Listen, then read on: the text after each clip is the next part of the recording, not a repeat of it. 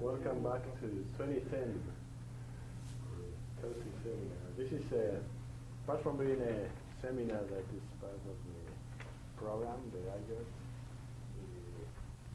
open to everyone.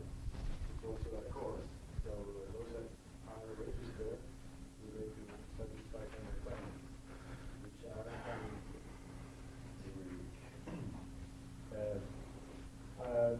That's the only, essentially the only requirement. Some of you will be asked to do, those that participate in the IGER will be asked to do talks at some point, maybe this semester, maybe next. And the other thing that is important is that you have an opportunity to interact with the speaker. So today's speaker comes from essentially town, we can talk to him almost any time as far as he's available. But when we have outside speakers from outside town, they normally come for the whole day, so you can schedule an appointment. And we are going to start doing a half an hour coffee before the seminar, so we can also talk to the speaker. We still need to implement where we serve the coffee. In the future, you have an opportunity to talk to the speaker before. But remember, when you see that the speaker of interest is coming, you can contact Daniela and get either your advice or yourself in the schedule. Okay. So we have a website and we have a tentative, well, we have a schedule for this semester. There are some specific stuff to announce, and I will introduce the speaker. So I've been introduced to introduce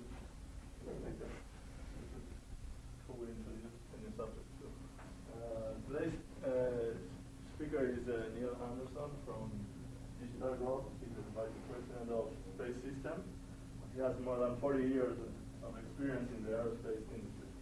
He has engineering degrees from the University of Notre Dame, where the weather is not that nice. We do have better weather here. He has experience working in engineering, program development, and management positions in places such as the United States Air Force, Ball Aerospace, and Spectrum Astro. And he has been directly involved in more than 30 satellite hardware and launch programs. So today he will introduce us to DigitalGlobe satellites. Thank you for coming. Well, thank you. This is very informal, as is DigitalGlobe, so certainly feel free to ask questions as we go through. Is there any particular time limit? 45. Okay. There are about 30, 35 charts here. A lot of imagery of what we have produced. Why don't we kill the lights? It'll be a lot easier to see this presentation. DigitalGlobe started, before I get into the charts, I joined DigitalGlobe essentially as employee number 3 and approximately 15 years ago in March. And I was sent out on one of the first days we moved into our building to go buy our first piece of capital equipment, which was a combined bottle opener, wine bottle opener, to celebrate moving into the building. So we went from $3 worth of capital equipment to being over-capitalized over $1 billion today. The company went public last May. Stock has been doing reasonably well. And that's because the satellites that we've put up recently have worked very well. So it literally is an exercise in a very small startup company that was very successful and today is a major force in Boulder County. We went from a couple of employees to 500 today. We're located on the southern edge of Longmont, and the satellites you'll see here, discussed here, are actually controlled from the basement of that building. In the basement of the building, there is about 2 petabytes worth of spinning disks and about 4 petabytes of offline storage. There are 300 megabits a second streaming into the building around the clock. So it shows you how much data is actually coming off of these satellites. I used to put that in terms of how many 50K fax machines it was, but the numbers have gotten so big that you can't even relate to that any longer.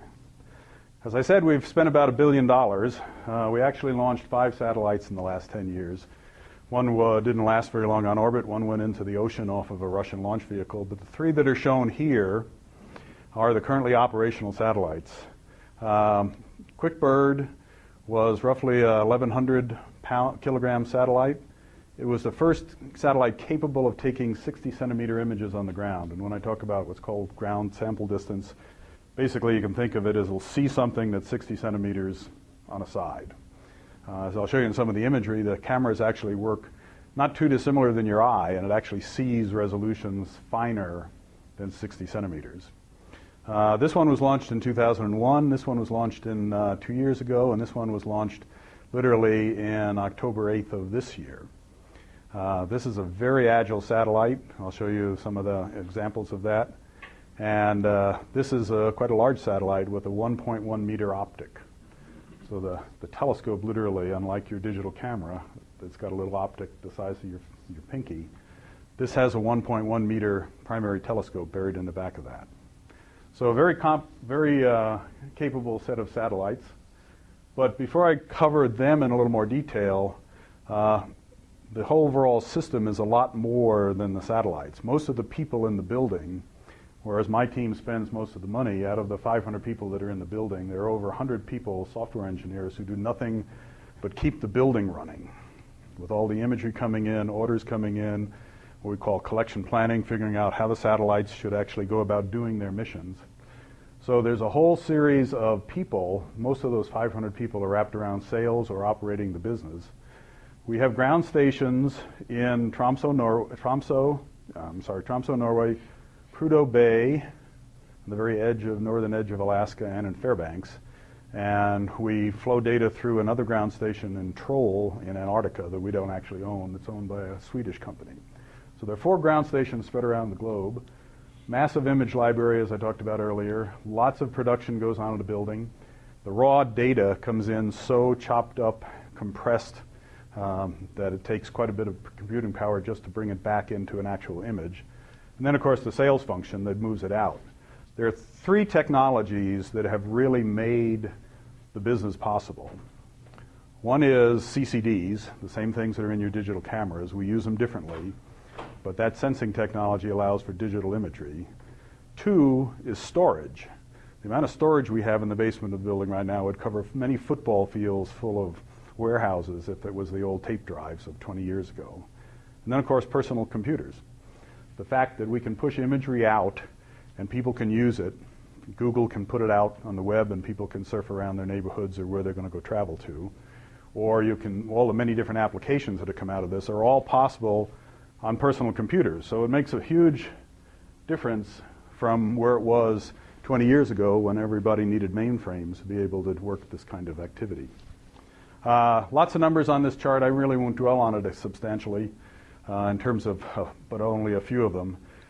The satellites have gone up in altitude, with WorldView 2 currently up at 770 kilometers. 770 kilometers takes you halfway into Montana, most of the way to Flagstaff, and just barely this side of Kansas City. We can see you standing on the sidewalk from Kansas City, a satellite moving at 7 kilometers a second, and tell you where you're standing in an absolute sense to about 5 meters. So that's how good the satellites are. Helps if you wear white. These are the resolutions on the ground again. We actually take both black and white imagery and color imagery, and then we use the higher resolution pan data to basically reduce or make a finer resolution on the color data, and I'll show you some examples of that. The swath width, unlike your digital camera, which has got a square focal plane and just takes a picture, we run big lines across the ground. So we run literally 16 to 17 kilometer swath widths in a line mode. If you're watching the imagery form up on a television camera, you'd watch a line go across the screen. So it wouldn't be snap and get an area. It would take some finite amount of time to do that. Panchromatic, which is black and white, plus a number of multispectral bands. Here again, these are our spec numbers. We're actually doing a little better in terms of geolocation accuracy. I won't cover a lot of this. A lot more capability as the satellites evolved over the years. size of the aperture on the satellites. So we've got 60 centimeter telescopes here and 110 centimeter telescopes. So I'll show you what this one looks like internally. The line arrays that we drag across the land to form the image, we move across at different line rates, and as the satellites have gotten more capable, we literally move that across at 24,000 lines a second. So that says that little half-meter chunk of terrain we're looking at, we literally integrate the photons for 1/24,000th of a second to generate the imagery. And then we use a thing called time delay integration, and I'll show you that when we get to some of the subsequent charts. These satellites are much more maneuverable because they use a thing called control moment gyros, which I won't try to dwell on here. Satellite weights have gone up from, again, 1,000 kilograms to 2,600 kilograms, and the launch vehicles went up similarly in terms of capacity. This was a QuickBird satellite we launched in October of 2001. I'll show you pictures fundamentally so that you get a sense of the size of these. This is about 3 meters tall, 2 meters or so in diameter. These are a couple of technicians. These satellites are built and integrated here at Ball Aerospace in Boulder. So that's one of the clean rooms at Ball. We do get parts of the instrument from what was Kodak, Eastman Kodak in Rochester. Every time I think of my good old days at Notre Dame when I didn't see the sun for 2 months or 3 months straight, well, Rochester is about the same thing, and we spent a lot of time there. But you can get a sense of the size of the satellite. As satellites go, this one was a fairly medium-sized satellite. This is an image that QuickBird took of Boston, and I'm showing this only, we could actually zoom in and get finer resolution, but typically there's a lot of resolution in here, there's a lot of detail in here, but typically what people have seen in imagery from space is fairly broad areas, not a lot of high resolution, interesting to a variety of scientists and land use planners, but not always interested to the average public. And when we launched QuickBird, we were able to bring imagery down to a human scale. So this is an image of Tiananmen Square in China. All of these dots are people. And you can see down into the detail of the flag here and the people standing around. So when Google saw this stuff, they said, hot damn, we're going to put this out in some applications that they were even smarter than we were in terms of what they ought to try to do. And they put out the satellite layer and laid it on top of their Google Maps. So now you can go, if you want to go to New York City, see the neighborhood you're going to stay in, or essentially any place in the world, you can go to the satellite layer. Most of that satellite layer is still ours. They are now buying some of the information from one of our competitors. But by far the majority of it and the biggest library that exists is a DigitalGlobe library. But in addition to sites like that, the imagery can actually be used for lots of applications. This is a vineyard in Napa Valley, and you're literally seeing each row in the vineyard. And by virtue of the false coloring that's used here, showing red in vegetation, you can tell the health of the vegetation. So you can literally tell where in this field it either needs more water, and it turns out that the best wines come from places that are a little stressed. But farmers can use this to figure out what they ought to do with their fields, and you're right down again at that human scale. And of course, there are lots of applications for national defense intelligence. This is an armored depot in Russia. Every one of those is a tank or a truck. This is one of the places where they store their vehicles. So it's easy for anybody interested in what's going on across borders to literally use this kind of imagery, which is available to anybody. By our license, we can sell this imagery to essentially anybody, with the exception of a few what are called denied countries. So QuickBird and actually a predecessor satellite that went up about a year before us called Iconos, which was with a competitor, actually stimulated this market.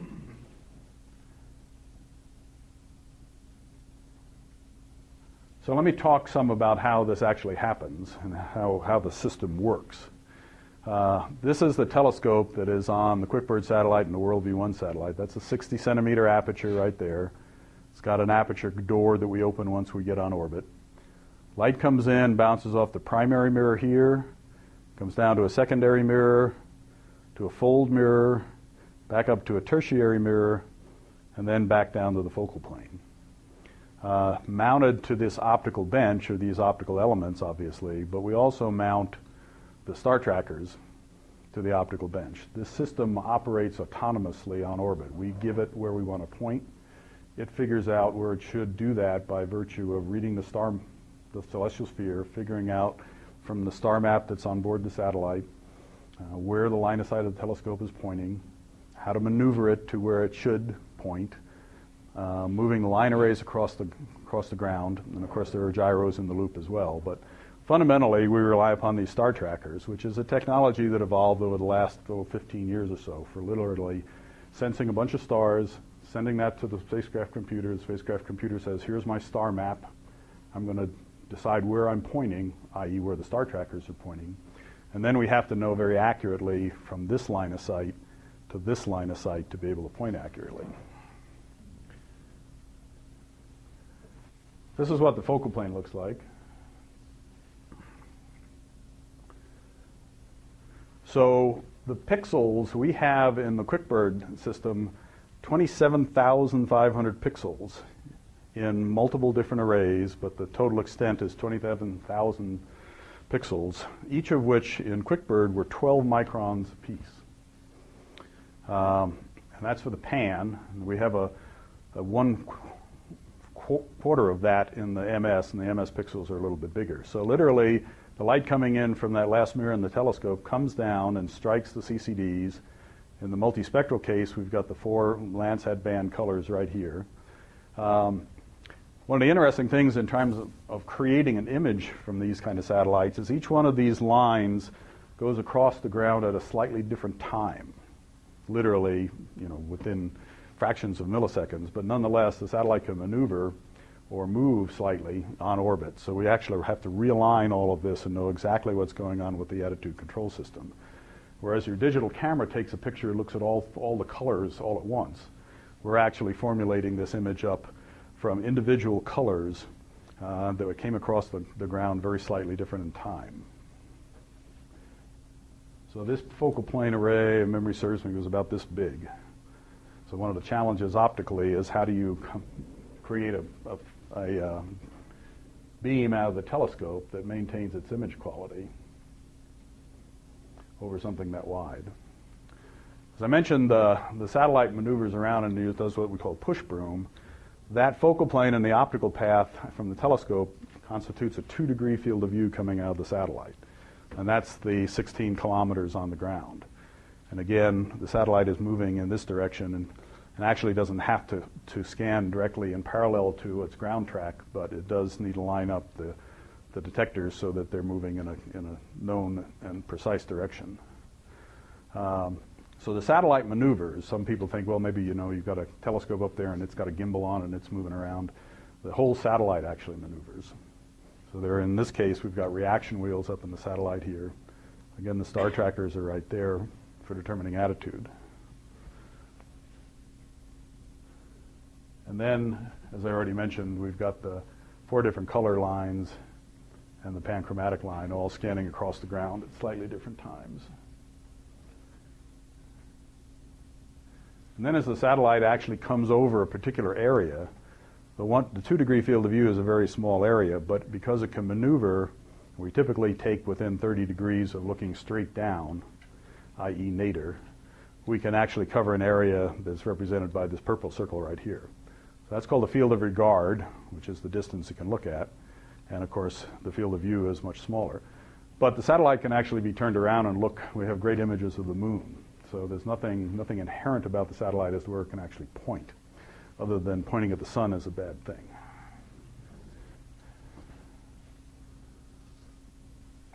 And then ultimately, we can do numerous things in terms of the types of images. We can run strips, which literally just takes that swath width and runs it all along. Or we can do individual, what we call snapshots. We can put them together into an area, and we can scan in one direction, come back and rescan and create a stereo image. Less so on QuickBird, but now with the WorldView satellites and their greater agility, a much better capability. So the WorldView satellites started with the same basic technology, but improve the capacity by factors of 4, almost to 10. So this satellite weighs 2,200, 2,300 kilograms. Instead of a 1,000-watt solar array, it has a 3,000-watt solar array. The GSD at nadir is about the same, but instead of only being able to scan in one direction, we can actually scan right back. We can switch the electronics and read them out in reverse and scan backwards. So it covers area a lot quicker, and that's combined with the agility that's up in this section, which is what we call control moment gyros.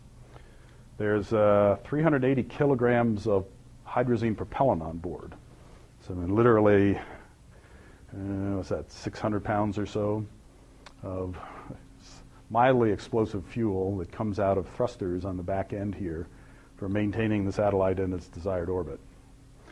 Same star trackers, improved gyros.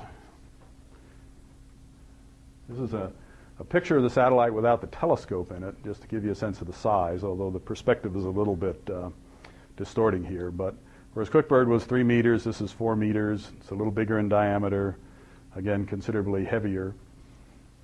What we've done, though, is fundamentally evolved from each satellite to the next satellite in terms of components and capabilities. And this is a picture.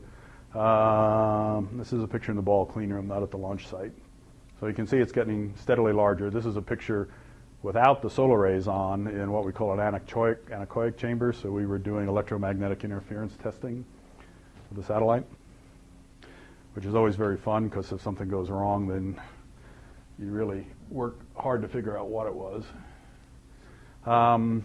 We opened the door and took the first image over Houston, and this is that image. The telescope was completely in focus, which is always a challenge. Telescopes on the ground have 1G effects. They are dragging on the optics, distorting them slightly.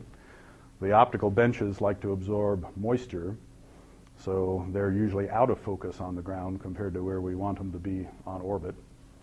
So it lends itself to lots of interesting optical calculations as to where focus is when you get in orbit versus what you've measured on the ground. And we actually run a focus mechanism on board these telescopes to assure that we can adjust once we get on orbit. But this was a great image. There's a lot of excitement went through the building. One of the challenges in any optical instrument like this is dynamic range. So you're going from a bright object right here in this edge of this office building down into a deep shadow in a city. And actually, if you played with this digitally, you could look down into that shadow. But the detectors on the satellite have literally, in the space of half a meter, go from a really bright edge to something very dark. So they have to be extremely sensitive and very responsive to create city scenes like this.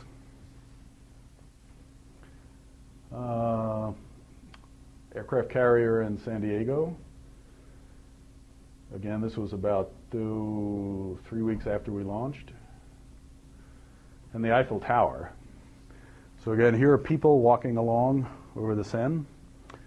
Eiffel Tower is here, obviously. And one of the interesting things is when you look at this image or any image that's got lines on it like this, is the street line and the girders in the Eiffel Tower are actually smaller than the resolution is of the camera. So it sees lines. We can actually see high tension lines that are about 2 inches in diameter as long as against the right colored background. So I can't honestly tell you what the physics is behind that, but the camera operates a lot like your eye does. So, certainly. Is there any special contrast technique you use with the camera, like what we have in the eye, or do you just use like a 16-bit? These are 11-bit systems, so it's got about 2,000. And noise eats up a couple of counts on the bottom. And then there's a lot of ground processing that goes on, what we call dynamic range adjustment, to balance out imagery to figure, because you can get everything from pink snowfields if you're not careful to good images. So this was the WorldView 1 focal plane, and each one of these chips right here, so I mean literally there are 50 of these chips that constitute this focal plane. And WorldView 1 is only a panchromatic black and white system. It has more pixels in it. Instead of 27,000, it's got 36,000. Each one of these is an individual CCD. And the fascinating thing about Eastman Kodak Company was they developed the digital CCD, and they had a complete lock on it, patent-wise. And they didn't think digital photography was going to hurt them from their film business. And they literally let the Japanese take the patents and go off and build digital cameras. So if you look at Kodak today, they're in a fair amount of trouble corporate, company-wise. But they had the technology. I go visit friends who are now working for ITT, and they're sitting on their bookshelves of the cameras that they built with the CCDs, originally for the US government and eventually started out in the commercial market. Each one of these is 732 detectors wide and 64 detectors in this way. So if you can imagine a line right here of 1 detector deep by 732, we're dragging this along the ground very precisely because each one of these half-meter projections on the ground, each pixel literally will scan there for either 1 and 1/12,000th of a second, or now what we're using the satellite 1/24,000th of a second.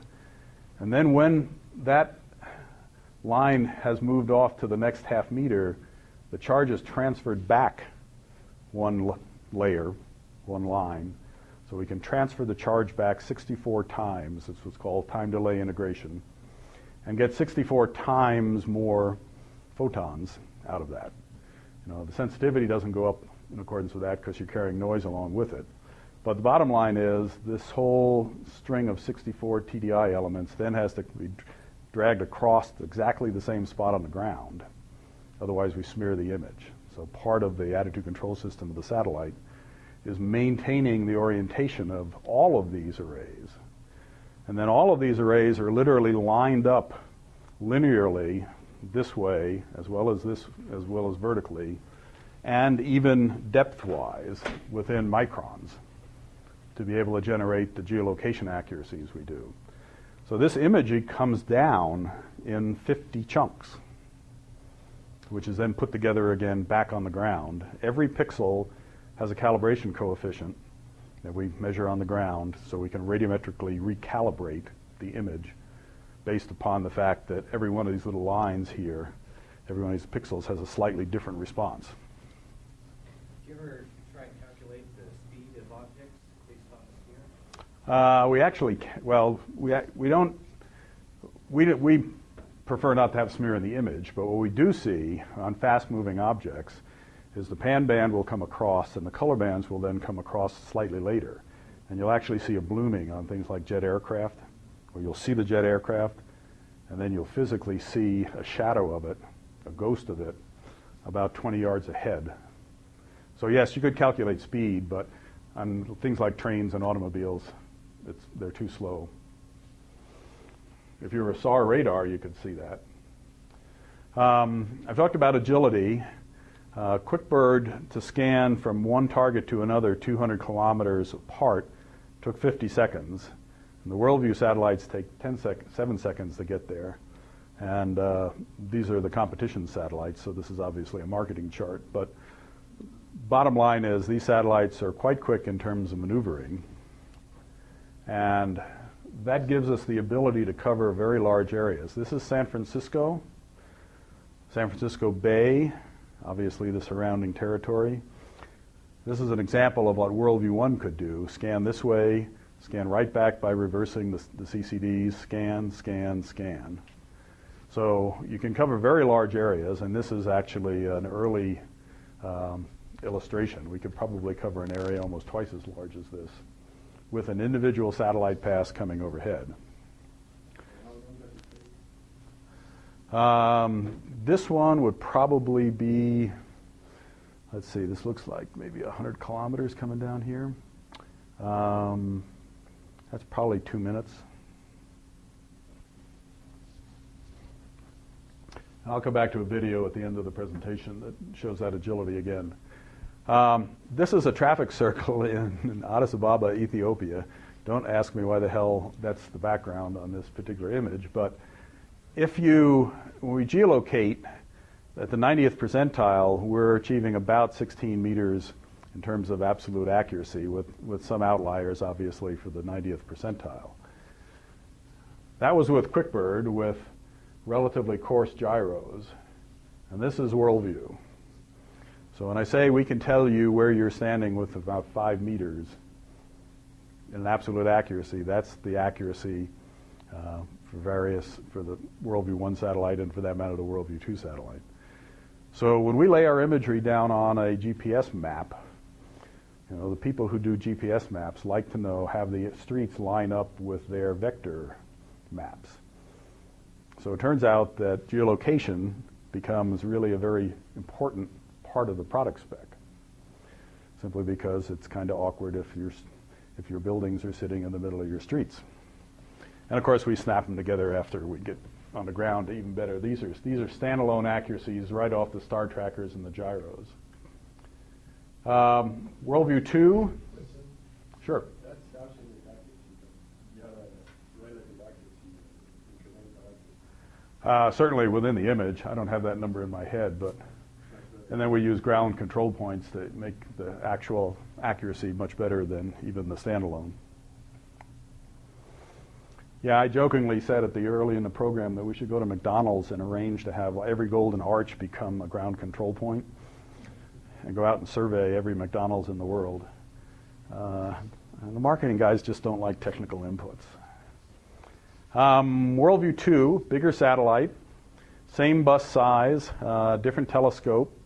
What you're looking at here is what we call an outer barrel, which is actually surrounding the actual telescope, which is on the inside. These telescopes are, if you want very high accuracy geolocation, you need to thermally control them. And we literally control the telescopes down within a degree or so and maintain them isothermal and very accurately so when they're not changing around, because that'll distort the line of sight of the system. Again, an aperture door. These are high gain antenna booms. We bring down data at 800 megabits a second off of this satellite. These are redundant antenna booms. So these antenna booms, again, what the satellite's doing with its star trackers, it knows always where it's pointing. It then calculates where the ground station is and points via 2-axis gimbal right here, the high gain antenna boom, at the ground site. So we literally are pointing at Tromsø, Prudhoe Bay, etc. whenever we come over it. Temperature control, is that a heated problem or a cool problem? It's both. Space is an interesting. The satellites actually work better once they get in space and people can stop futzing with them on the ground. But it is a major challenge because on one hand you've got sun coming in on one side at 1,000 watts per square meter. On the other side is deep space. And you've got a warm Earth underneath you.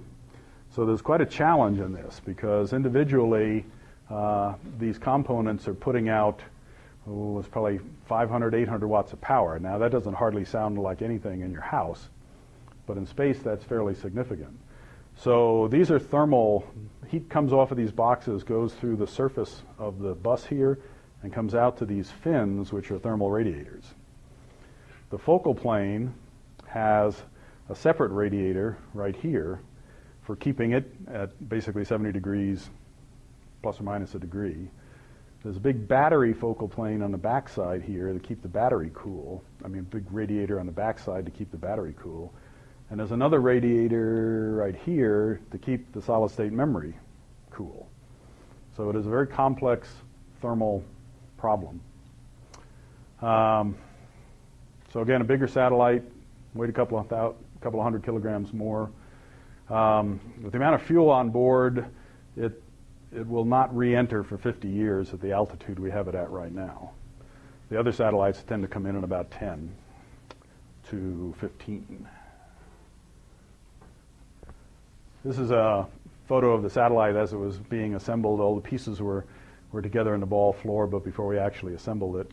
So the main bus was here. This went on top of this.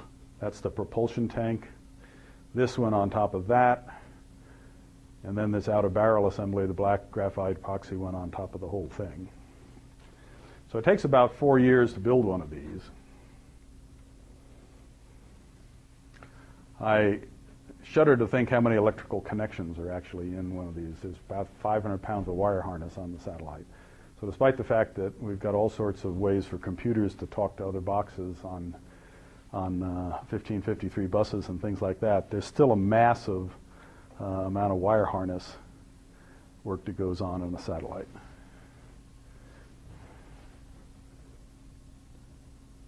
Launch day. If you ever get a chance to go to a launch, I would certainly recommend it. If you go to Vandenberg, it's usually cloudy. This was an absolutely clear day, so it was a good omen.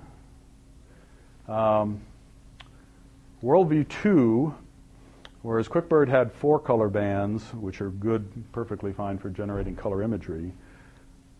WorldView 1, for a variety of reasons, was only black and white, but WorldView 2 added 4 more color bands. We added a coastal blue band, a yellow band, a red edge band, which improves even vegetation, understanding vegetative stress, and filled out the spectrum with what we call the near IR2 band. So that gives us an opportunity to do a lot more with the imagery and a lot more applications. This is an image of the Sydney Opera House. Let's see, we launched on October 8th and we opened it on 11 days later, so this was the second day after we had started taking imagery. Colors are more vibrant. Resolution is slightly better than the previous satellites, so again, you're seeing people walking around. Lots of waves in the water. This is also a picture of Sydney, and this is a false color image where we've used multiple bands to pull out the vegetation. This is all concrete here. And obviously the vegetation is in red. This is a soccer stadium with grass showing up as green. So it's an indication of the kind of things you can start to do by ratioing the spectral bands.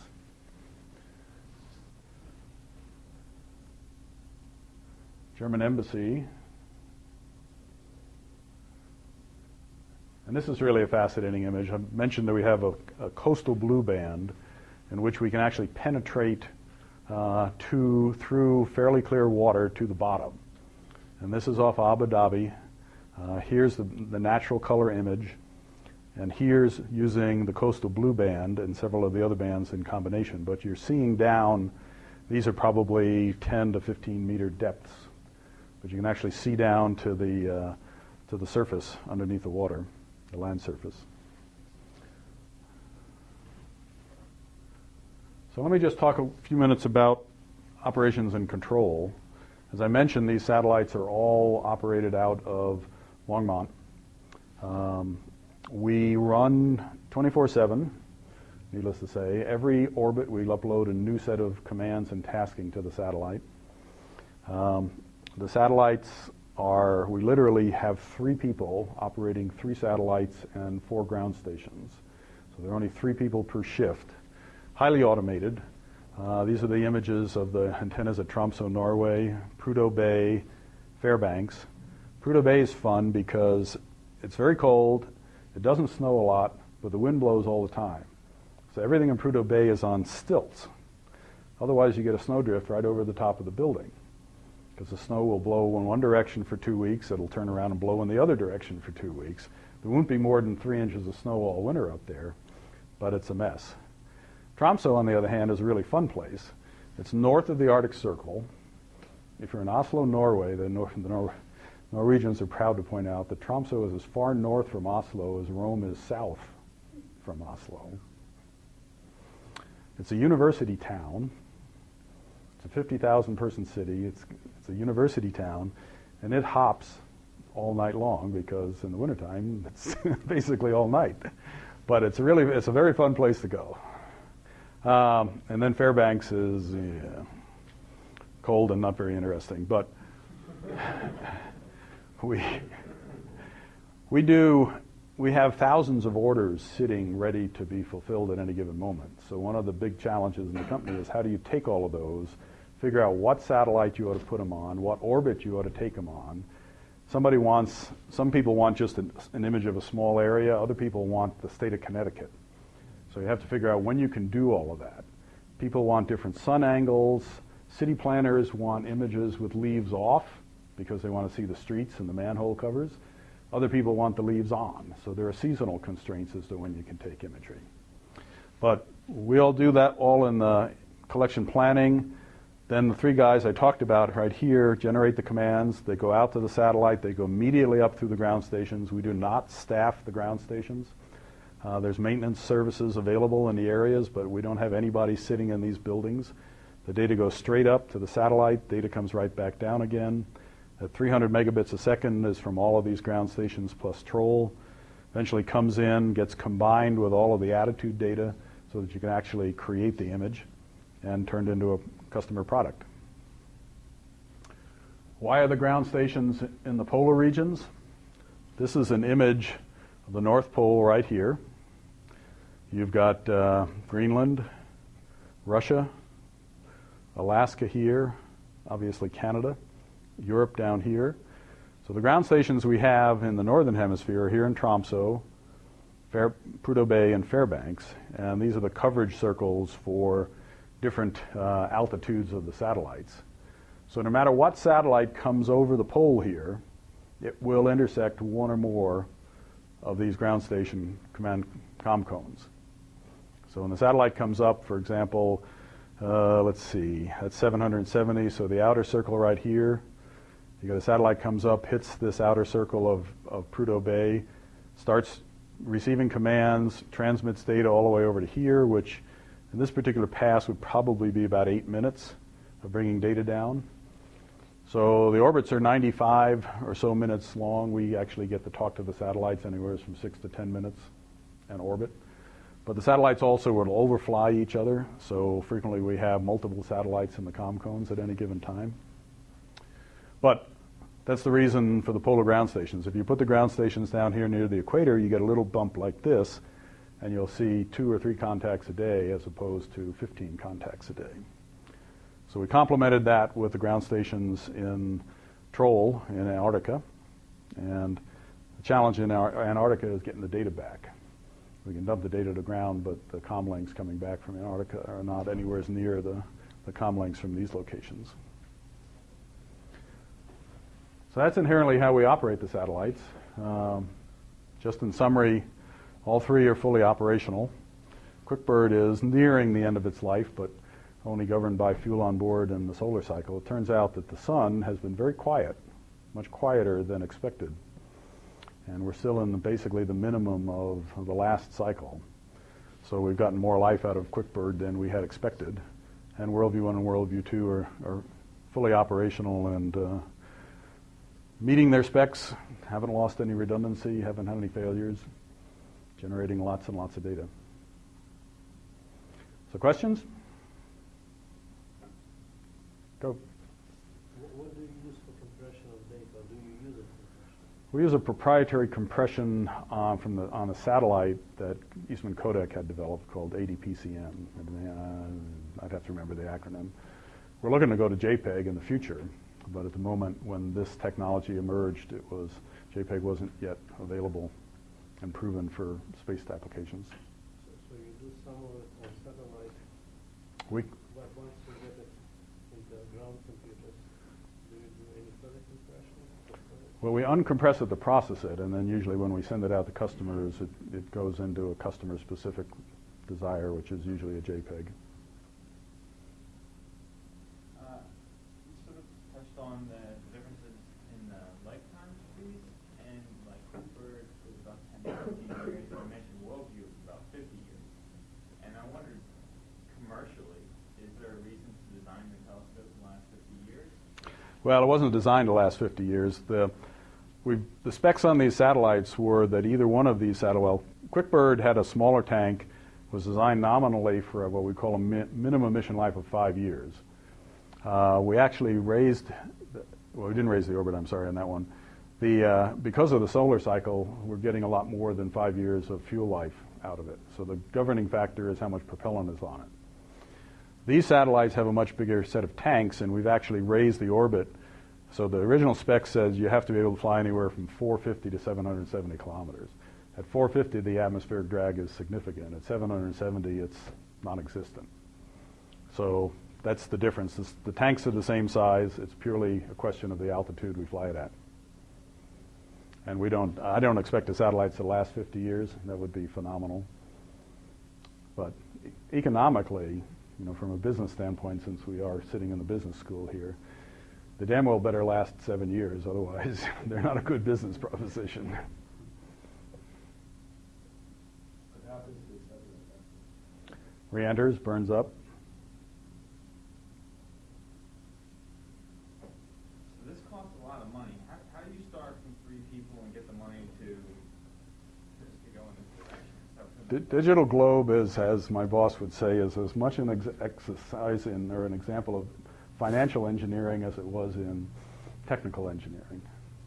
And it started with a good idea and a handful of small investors.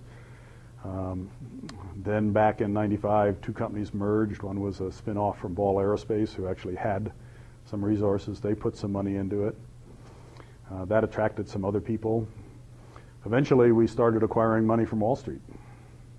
So the vast majority of the capital has come from venture capital firms, investment bankers. And then as they saw business plans improve,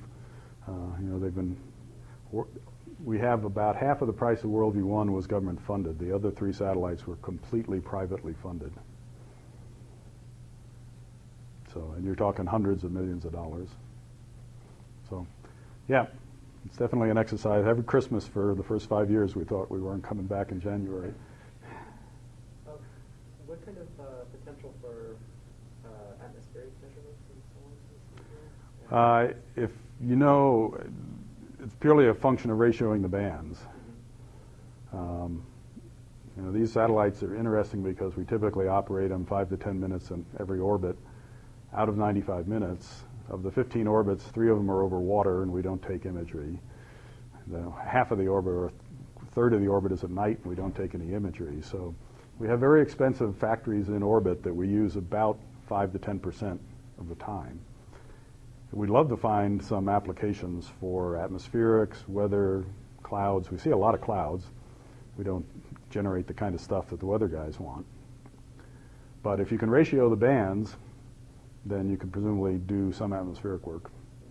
It's not the science world is not a heavy funder of this kind of stuff. There's not a lot of money, so they're not, in fact, one of our primary customers.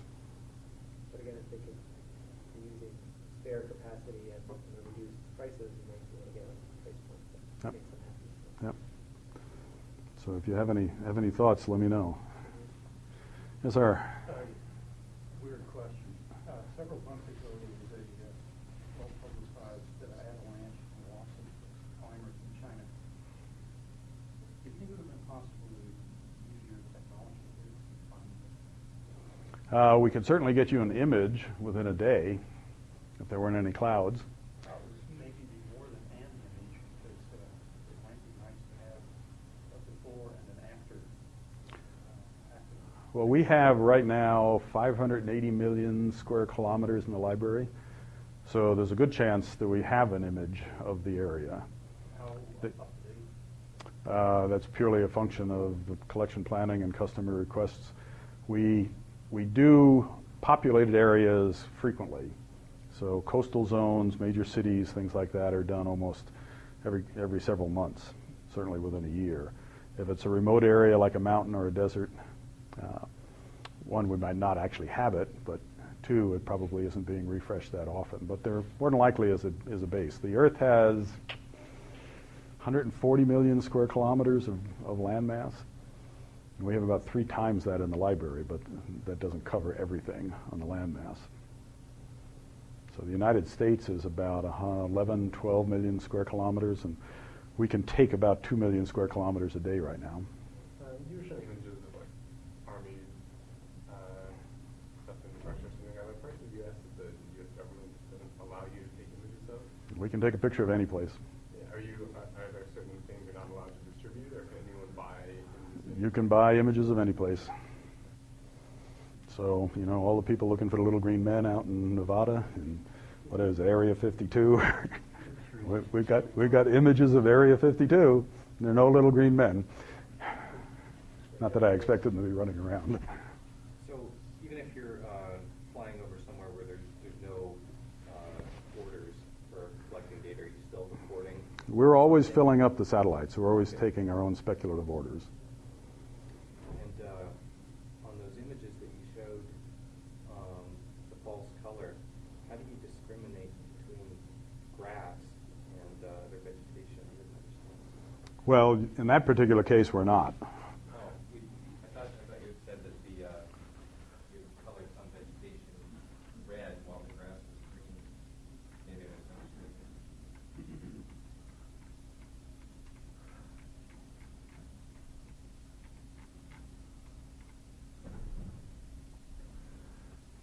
You have to kill the lights again. Actually, all of that, it's a slightly different shade where the grass is versus where the trees are. But this is an algorithm that simply pulls out vegetation.